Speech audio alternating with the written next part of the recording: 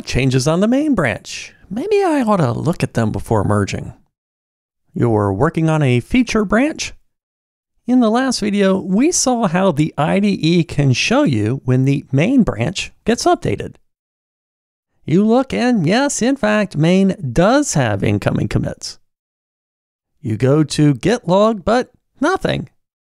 What's up with that?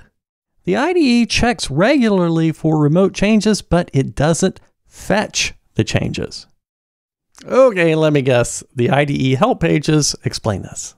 Our IDE help pages explain all this. Your local Git is just as it was before the check, and it certainly hasn't updated your working copy files. I think I'd like to see those changes before I apply them. You know, look before you leap. In Git terms, we want to fetch changes.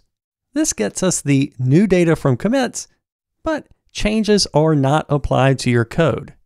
How do you do a fetch? If you prefer the keyboard, search by action and type fetch.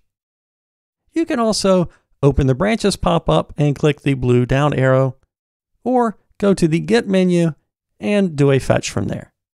Keyboard, pop-up, menu, you do you.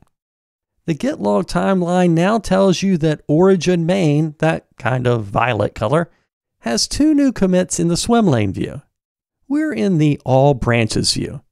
To emphasize our current state, double-click to zoom on our local branch.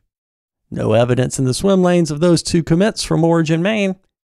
Same for our local main. But remote main, that shows the 2 commits. We finish by going back to the all view. Okay, I like saying the word swim lanes. That tells you about the commits, but what about the changes in the commit?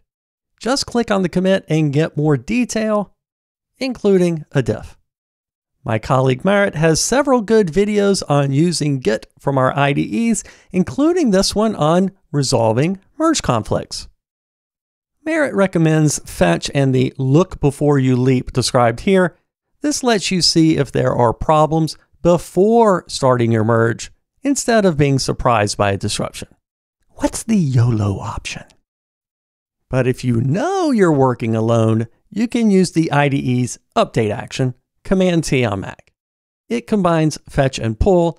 As explained in our help pages, update does several things at once. Getting your local project up to date with remote changes involves some choices. Be careful, roll the dice. Either way, the IDE can help you do the work and show you the consequences. If you have a neat tip we haven't thought of, drop us a tweet or leave a comment. Click the subscribe thingy. Thanks for watching.